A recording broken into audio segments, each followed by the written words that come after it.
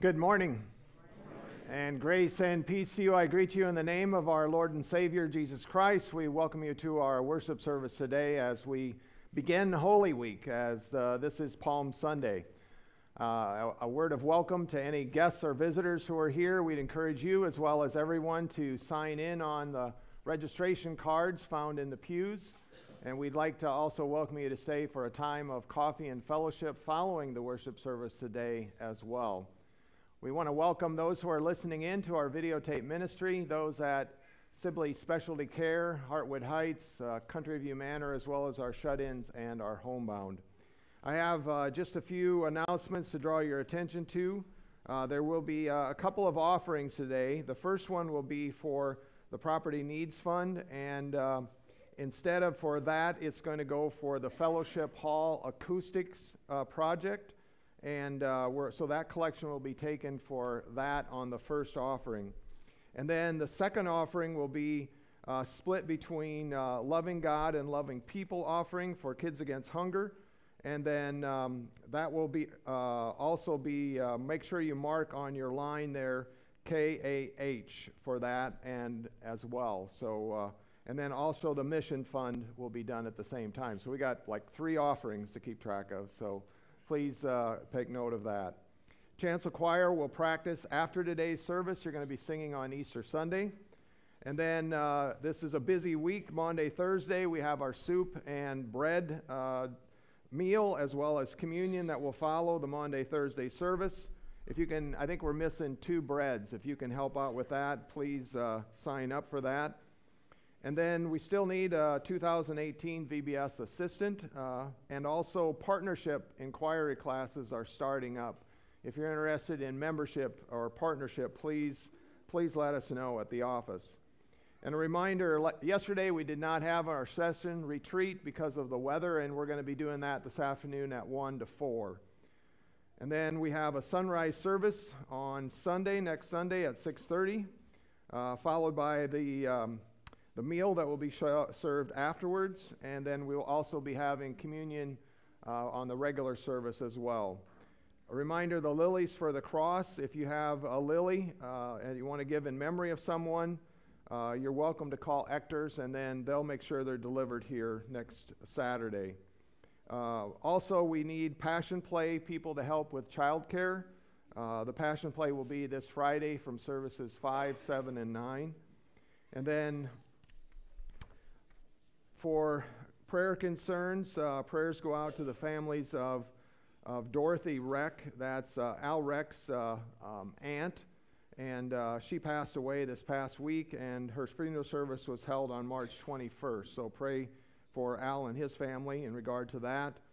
And then we had one updated prayer concern that went out this morning, I think. Lois Stofferin's husband, Hubert, is having colon cancer at the VA hospital in Sioux Falls on March 29th on a Thursday. So we're praying for a successful surgery for that and a good recovery.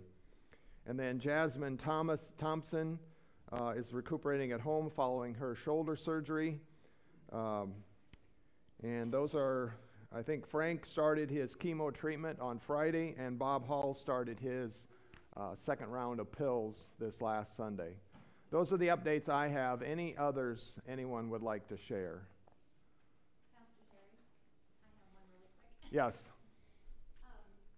Pastor Terry mentioned that we have a need for assistant Bible school directors, and we would really appreciate if there would be anybody willing to just follow along with us this year and just see how things go and how things are run. Also, registration for Bible school, the table is set up, and there's also sign-ups for people to help with that as well in all different capacities. So if you have any questions, I'll be out there following the service. Thank you. Okay, thank you, Rochelle. Any other announcements? If not, let us stand and greet each other in the name of Jesus Christ.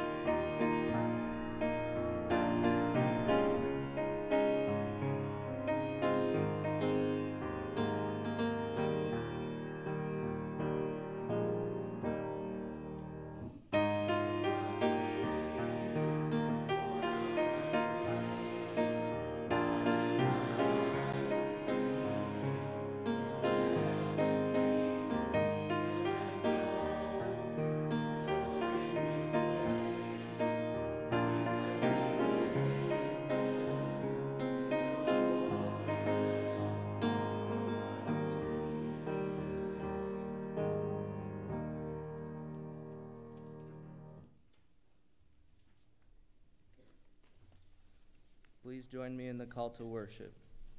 The stone the builders rejected has become the capstone. Hosanna. The Lord has done this, and it is marvelous in our eyes. Hosanna. This is the day that the Lord has made. Let us rejoice and be glad in it. Hosanna. Blessed is he who comes in the name of the Lord. Hosanna in the highest. Let us pray. Hosanna, save us. Today we join our praise to that joyful Palm Sunday procession, but we also see you weeping as you enter your capital city as king. So we join our grief to yours, grief over our unwillingness to be gathered under your wing.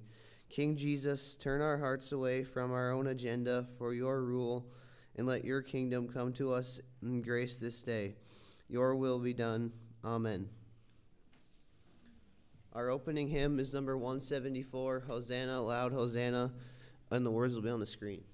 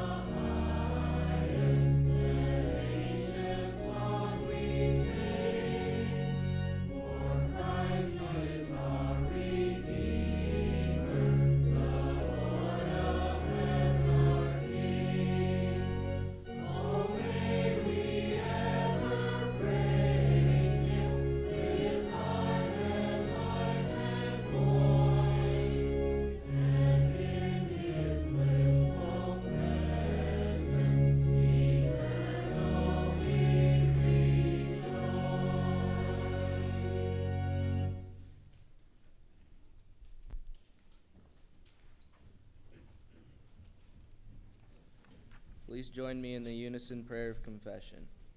O God, our Father, hold us close for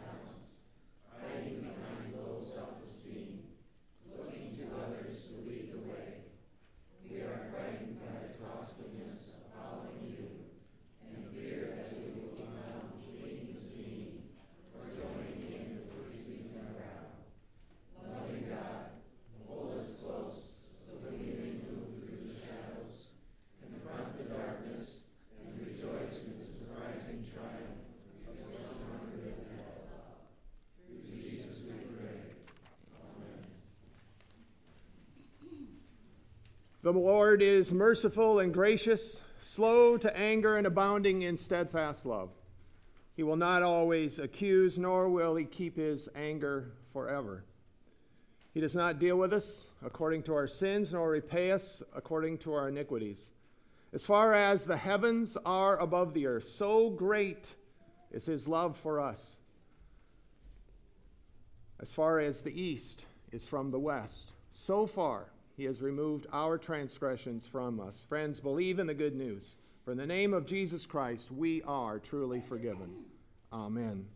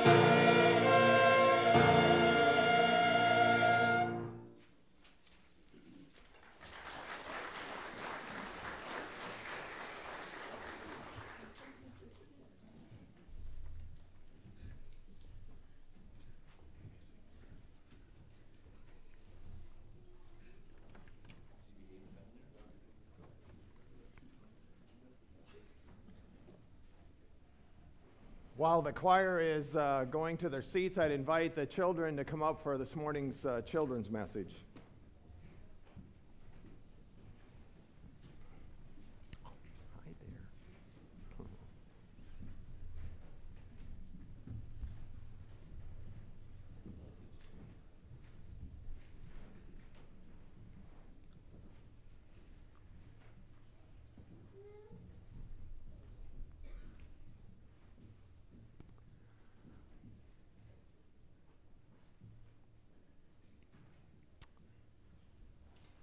Well, good morning, boys and girls. How are you today?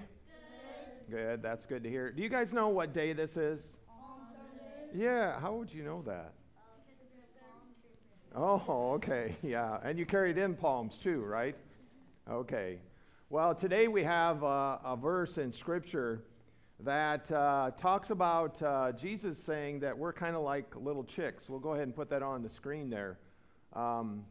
And that God and Jesus are kind of like a hen. Jesus said, Jerusalem, O Jerusalem, how often I have longed to gather your children together as a hen gathers her chicks under her wings, and you were not willing. Do you see the baby chicks there? Where are they? Under the wings. And what's the purpose of that? What? Keep them warm, protect them. Okay, God's a lot like that. As long as we stay connected to Him, we stay in communication to Him, we can stay protected. You can go to the next slide. And sometimes Jesus, we kind of run away from Him, don't we? And sometimes we get near danger. And what's the chicken doing here, the mother hen? Yeah, kind of defending, chasing them away, gathering her chicks in. Have you ever been chased by a mother hen that was protecting her chicks? I think there's some adults out here that's probably happened to. I know it. I remember as a child one time on the farm, and those hens can be pretty mean. They come right after you, and yeah. Well, Ben knows. You guys got baby. Yeah, you got dogs too, huh? Yeah. And the dogs weren't really maybe trying to harm them as much as they were just leading them astray. And that's sometimes what Jesus does.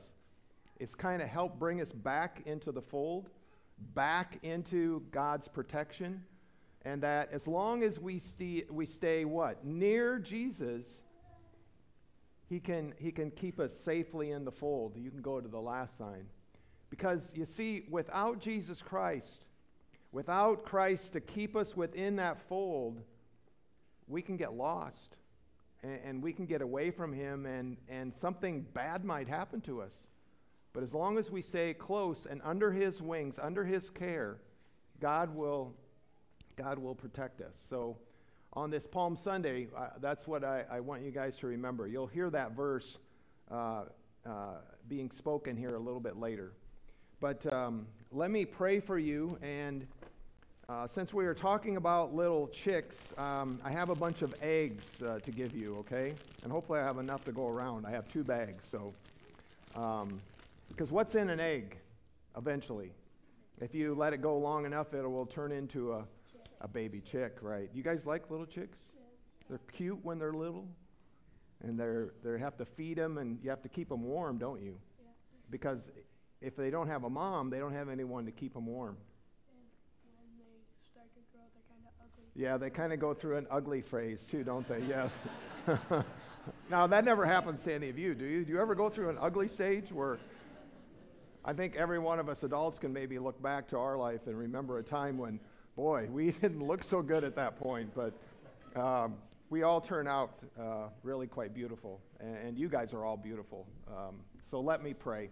Dear Heavenly Father, we thank you for your promise to gather us like a hen, to protect us, to put it under your wings, to know that, Lord, we can go to you at any time, and you will be there to give us a safe haven. And so, Lord, we just thank you for the way you wrap your arms around us, your wings around us. We pray this in Jesus' name. Amen. Okay. I'm going to pour this out in the bowl. And you guys can all have one. Whoa.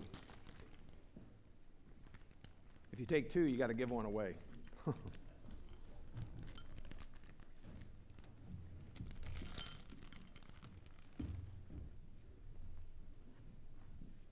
You can give one away. There might be somebody that would like one. I don't want to end up with all of them.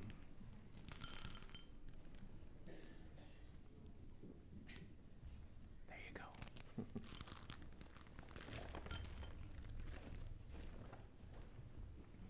Oops.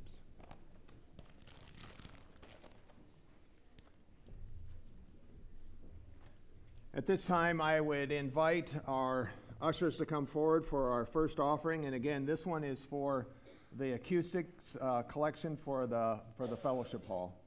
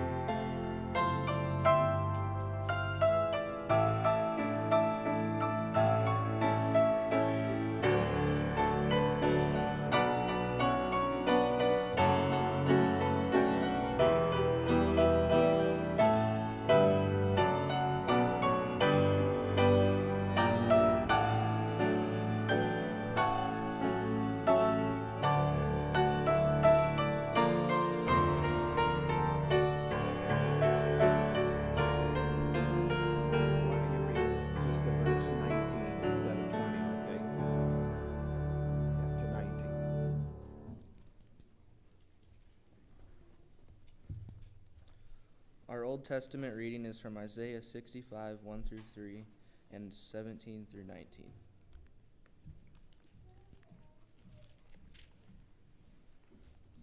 I revealed myself to those who did not ask for me. I was found by those who did not seek me. To a nation that did not call on my name, I said, Here I am, here I am. All day long I have held out my hands to obscene people who walk in ways not good, pursuing their own imaginations, a people who continually provoke me to my very face, offering sacrifices in gardens and burning incense on altars of brick. See, I will create new heavens and a new earth. The former things will not be remembered, nor will they come to mind. But be glad and rejoice forever in what I will create. For I will create Jerusalem to be a delight, and his people a joy. I will rejoice over Jerusalem and take delight in my people. The sound of weeping and of crying will be heard no more in it.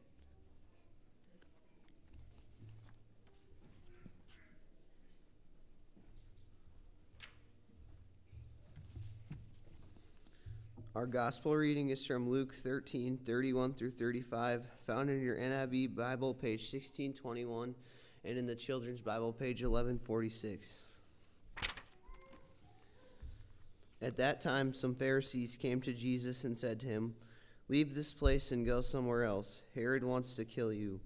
He replied, Go tell that fox, I will keep on driving out demons and healing people today and tomorrow, and on the third day I will reach my goal. In any case, I must press on today and tomorrow and the next day, for surely no prophet can die outside Jerusalem. Jerusalem, Jerusalem, you who kill the prophets and stone those sent to you, how often have I longed to gather your children together, as a hen gathers her chicks under her wings, as you were not willing. Look, your house is left to you desolate.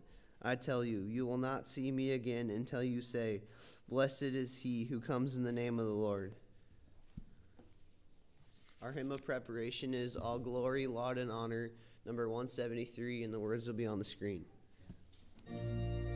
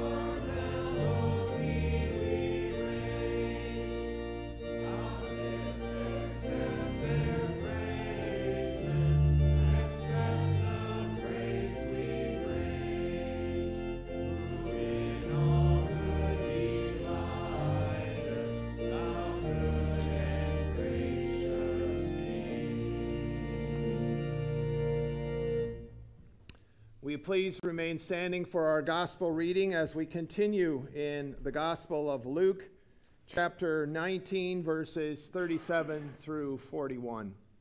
Hear now the word of our Lord.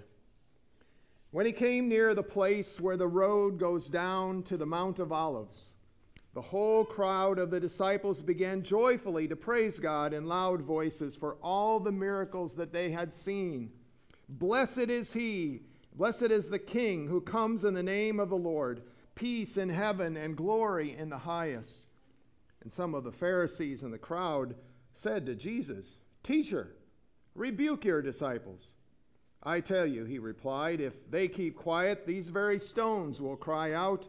And as he approached Jerusalem and saw the city, he wept over it. And he said, "If you, even you, had only known this day what would bring you peace. But now it is hidden from your eyes. The days will come upon you where enemies will build an embankment against you and encircle you and hem you in on every side. They will dash you to the ground, you and your children within your walls, and they will not leave one stone on another because you did not recognize the time of God's coming to you." The word of our Lord. Thanks be to God. You may be seated.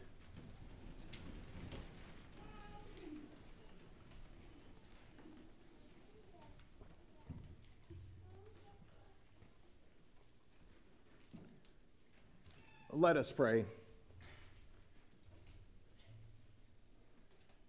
O Lord, may the words of my mouth, the meditation of all of our hearts, and the actions of our lives be accepted, O Lord, as you are our rock and our Redeemer.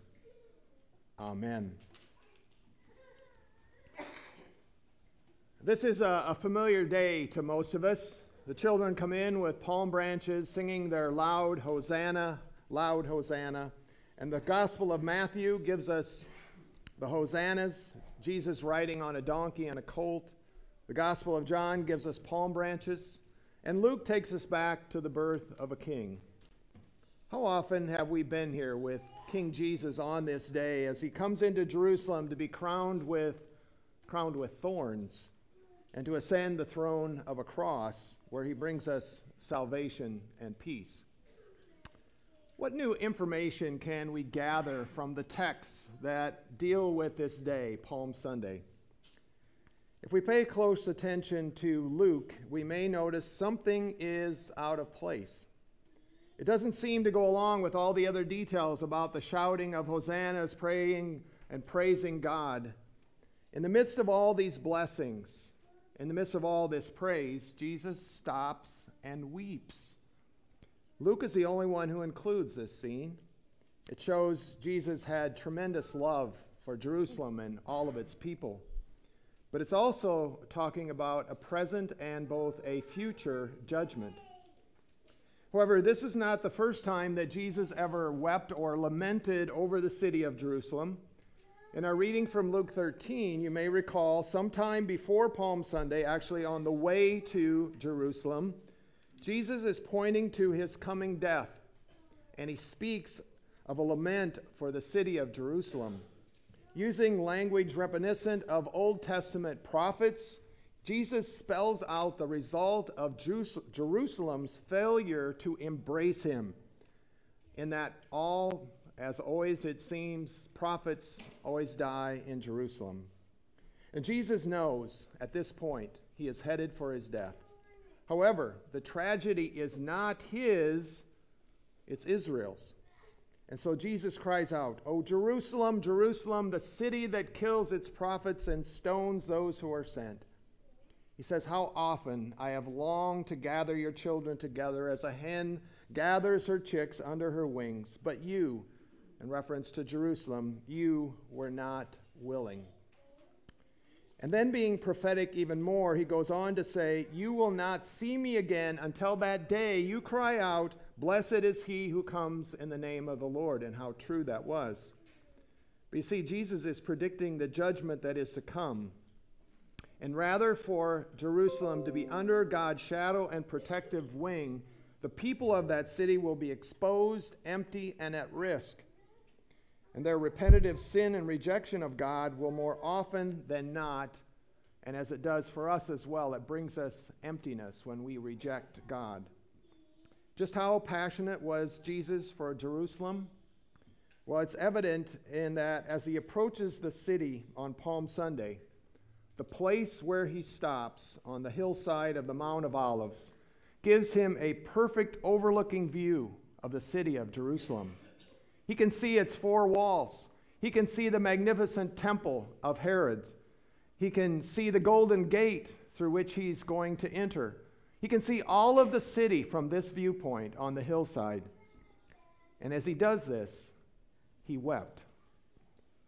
It's important to note, though, that the verb for wept here is different than it was when he wept for Lazarus when he brought him out of the grave, our shortest verse in the Bible. Jesus wept. For here the word wept in John's gospel refers to Jesus shedding tears, like one does when tears well up in your eye and they kind of trickle down your face. And some people call that silent tears. But here in Luke, when it's referring to Jesus wept, it's different. It's in a form of audible weeping, like when we are overcome emotionally and our emotions get the best of us, but we can't help but to cry out loud and maybe even hardly get our breath. We lose control. And so if that happened, what caused Christ to be so overcome with emotion that at that point he stops and weeps over the city, cries out loud over the city? Well, think about it. It's going to be the very last week of his earthly life and his ministry. In another few days, he's going to be crucified. And this is going to be his last visit to Jerusalem, the capital city.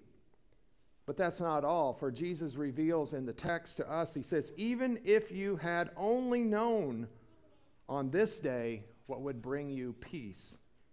Of all places, Jerusalem, full of Pharisees and teachers of the law who knew the text frontwards and backwards, they of all cities should not have missed this important event. Their rejection of Jesus would be the cause of his death. The peace he spoke of would not be theirs because there were going to be national consequences for their rejecting him as their Messiah. Jesus describes, actually, what's going to happen. He says that, in roundabout terms, a military siege will slowly choke the city to death. Rome will do that some 40 years later in 70 A.D., as they will surround the city, lay siege to it, cut off all their supply for food, and the people inside will get so desperate, so hungry, that some will be led to cannibalism. And when Rome finally enters a city, they will level it. They will burn it. The temple walls, the great temple, all of it will come down to rubble. The walls surrounding the city will be knocked down. It will be desolate. Even historian Josephus actually confirms this and says that this is exactly what happened. Just as Jesus had predicted. And so at this very point, Jesus is overlooking this city, envisioning what's going to happen to it sometime down the road. And so he cries out loud for the people, the inhabitants of Jerusalem, because they were not willing. They were not willing to accept him. And he was crying because he was not willing to let anyone perish. You see, Jerusalem had been preparing hundreds of years for the Messiah's coming, yet Jesus shows up and they don't know him. It's just as the Gospel of John tells us in his prologue. He says, he came unto his own, and his own received him not. It had to hurt that the Jews of Jesus' day were going to reject him, that they were going to miss their moment. Not only that, they were going to bring judgment down upon themselves. And perhaps all this causes our hearts to join Jesus' lament as we witness the unwillingness of people who live outside God's will today. all around us, there are people that seem to be turning away from God's will and the timeless truths. And as we said a couple of weeks ago, all too often our worldview is not matching God's. And so many are rejecting God instead of turning towards him. However, it's always easier to see someone else's unwillingness than to look at our own. We are all called to be Jesus' disciples to the world around us. And after all, we would never unwillingly reject and oppose God's will in our lives, would we? We wouldn't do that.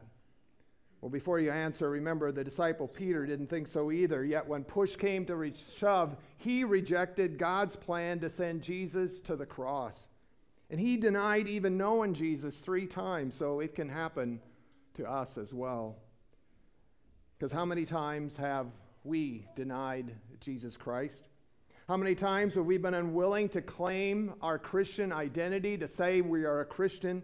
How many times have we been unwilling when other people were rejecting or denying our biblical values and truths that we didn't say anything? And how many times have we been too embarrassed to claim Jesus Christ as our Lord and Savior?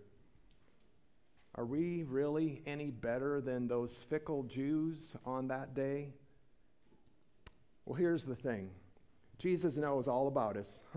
Hebrews 4:13 says, "Nothing in all creation is hidden from God's sight. Everything is uncovered and laid bare before his eyes, of whom we must give account." Jesus knows all about us. We can't keep it from him. He knows our unwillingness to let go of a grudge, to bring ourselves to forgive, to follow him completely. But remember this, Jesus never stops loving us. He never stops. And being unwilling to follow Jesus can happen to anyone. In the late 1940s, Charles Templeton was a close friend and a preaching associate of the late Billy Graham. He effectively preached to large crowds in major arenas. However, intellectual doubts began to nag him, and he questioned the truth of Scripture and the core beliefs. And he finally abandoned his faith, and he tried to unsuccessfully attempt to get Billy Graham to do the same, but he didn't. And Templeton resigned from ministry. He became a novelist, a commentator, and a critique of the Christian faith. Here's where it gets interesting. Journalist Lee Strobel interviewed him for his book, The Case for Christ. Some of the things Templeton said for leaving the faith was when he considered the diseases that sweep across this land and indiscriminately kill, more often than not, painfully, all kinds of people, whether they're ordinary, decent, or rotten. He said it became crystal clear to him that it's not possible for an intelligent person to believe that there is a deity who loves us, yet just lets all that happen. It just couldn't make sense to him. And so Lee Strobel asked him about Jesus, and he was surprised at his response. Templeton believed Jesus lived, but he never really considered Jesus to be God. And he said, Jesus is the greatest human being that's ever lived. He's a moral genius. His ethical sense is unique. He was intrinsically the wisest person that I've ever encountered in my life or my readings. He's the most important person in my life. And it may sound strange, but I have to say that I adore him. Everything good I know, everything decent I know, everything pure I know, I learned from Jesus. He's the most important human being who has ever existed, and he said, I missed him. And Lee Strobel said, tears began to form in Templeton's eyes, and he wept freely. But he refused to say that Jesus was God incarnate, God in the flesh. So just as Jesus wept for the unrepentant, unwilling citizens of Jerusalem, he wept for Charles Templeton. And Jesus still weeps for unrepentant, unwilling sinners today, like us. And remember, Jesus did not only weep for sinners, he wept for suffering judgment that their rejection of him would bring. And the same could be said of us. There are two responses we can glean from this text. First, if you've never submitted your life to Jesus Christ, today is the day. Today is the day of salvation. Your King has come. Do not put it off. Do not delay. We do not know when we will die. None of us know that. But we do know that when we die, we will all come before Jesus as our judge and King. Our second response as Christians should be this: when is the last time we wept for people who did not know Jesus Christ, who unwillingly were turning from him? Do we have that same gut-wrenching compassion for those who are still lost in their sins, people that we know could even be family members? Do we grieve for them like Jesus grieves for us, knowing if they don't accept Jesus Christ, they are on their way to hell? Bishop J.C. Ryle said, "We know but little of true Christianity if we do not feel a deep concern about the souls of those who are unconverted. To care nothing whether our neighbors are going to heaven or hell is in no doubt the way of the world. But if Christ felt tenderly for the lost people, we want to be like Jesus and seek those who are lost. And as disciples of Christ, we should." Today is Palm Sunday. And as we sing and celebrate the coming of a King who ascended the throne of a cross, let us confess our own unwillingness to follow him, to mourn like he does for those who are lost. Let us trust in the love of God in Jesus that is so relentlessly pursuing us. Jesus never gives up on us. Jesus will always love us. And let us pursue all those around us with that same compassion, love, mercy, and grace that he so freely has offered us. Go out and bring in the lost. Don't be afraid to speak to your neighbor. If you see someone that is hurting and doesn't know Jesus, reach out to them. It is our Christian duty. Amen. Let us pray. O humble King, Lord and Savior Jesus Christ, with palm branches and praises, we welcome you into our midst as we travel down the road to the cross and the empty tomb. Help us to continue to welcome you into our midst, into our homes and our neighborhoods. And when we go to work, whether it's at work or when we go to school, help us to sing your praises and to glorify your name in all that we say and do, knowing that it is through you alone that we can have everlasting life. And most caring Christ, so often we have unwillingly wandered away from your embrace and turned away from your extension of love toward us. Return us from our wandering ways. Restore us in a right relationship with you through the forgiveness you so freely offer, and grant us peace and rest as this can be found only in your grace and mercy. So many in this world are unwilling to listen to you, O Lord. Help us to reach out to them with the same passion you did for us. Help us to love them unconditionally and to be your messengers of hope to those who are lost or hurting.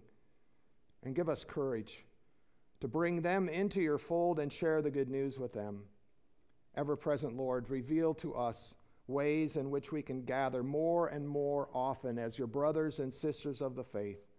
Bind us together in a meaningful prayer life. Speak to us in your word, the great mysteries of the faith, and guide us now by your Holy Spirit.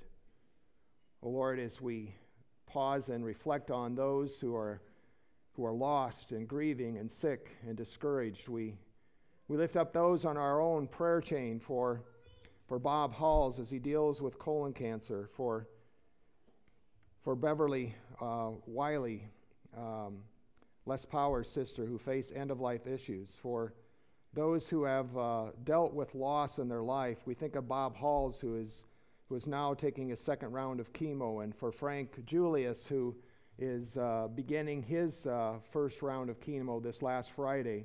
We pray for both of them to have no ill effects, and that the chemo will do what it's supposed to.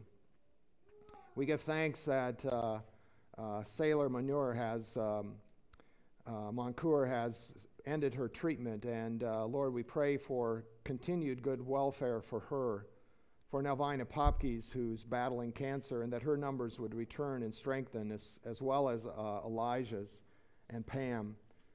Lord, we also think of those who will be having surgery here later this week. We pray for Hubert. We pray for him for this Thursday as he has surgery, Lord, and pray for healing for him. And Lord, we pray for those who have lost loved ones. We think of the family of Al Reck and the loss of his aunt. And Lord, we just pray for your comfort to be upon them. And Lord, we give thanks for all that you do for us, the way that you communicate your love to us. And so we lay before you, Lord, our own community, the people who have more than they need, and some who don't even have enough. For those who spend their days in schools and offices, at homes, in shelters, in streets, or in the prison, all of your children, Lord, protect them, heal them, help us to know that we need to love one another as you have loved us. And Lord, we pray for our world, and we pray for our president and all of his staff. We pray for your guidance to direct their ways. And from all the way from the Washington, D.C. to our own local government, Lord, may we follow your will in all that we say and do. And Lord, we pray now that you would guide us as a church in this Holy Week. Lord, help us to recall just what you did for us and see the passion that you had for us. And Lord, we pray these things now, praying that prayer you taught us to pray, saying, Our Father, who art in heaven, hallowed be thy name. Thy kingdom come, thy will be done, on earth as it is in heaven. Give us this day our daily bread, and forgive us our debts, as we forgive our debtors. And lead us not into temptation, but deliver us from evil. For thine is the kingdom, and the power, and the glory forever. Amen. At this time, we will be having our second offering, which is both for the Mission Fund offering, as well as the Loving God, Loving People offering for Kids Against Hunger.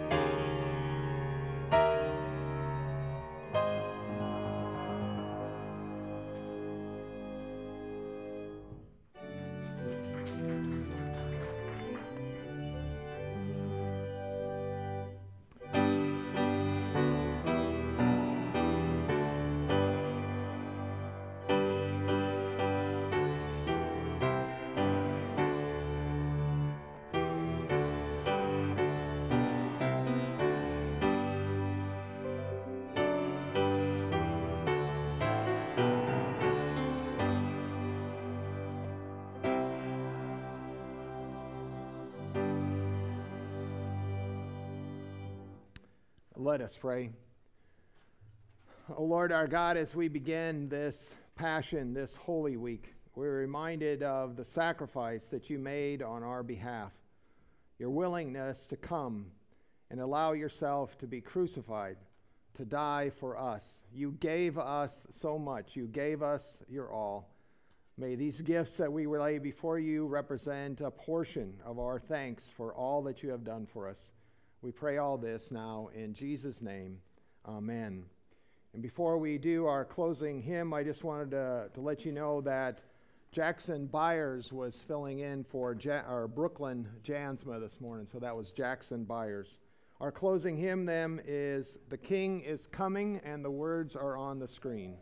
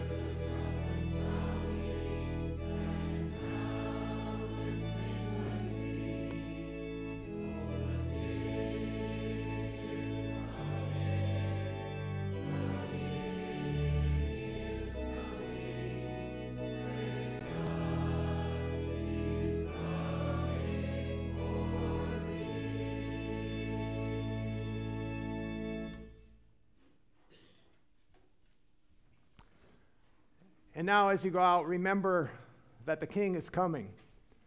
And all this will be possible because he came. and he died and he rose. This is the week that we celebrate that. Now receive the grace of our Lord Jesus Christ. Now may the grace of our Lord Jesus Christ, the love of God the Father, and the fellowship of the Holy Spirit be with you all. And all God's people said, Amen. Okay.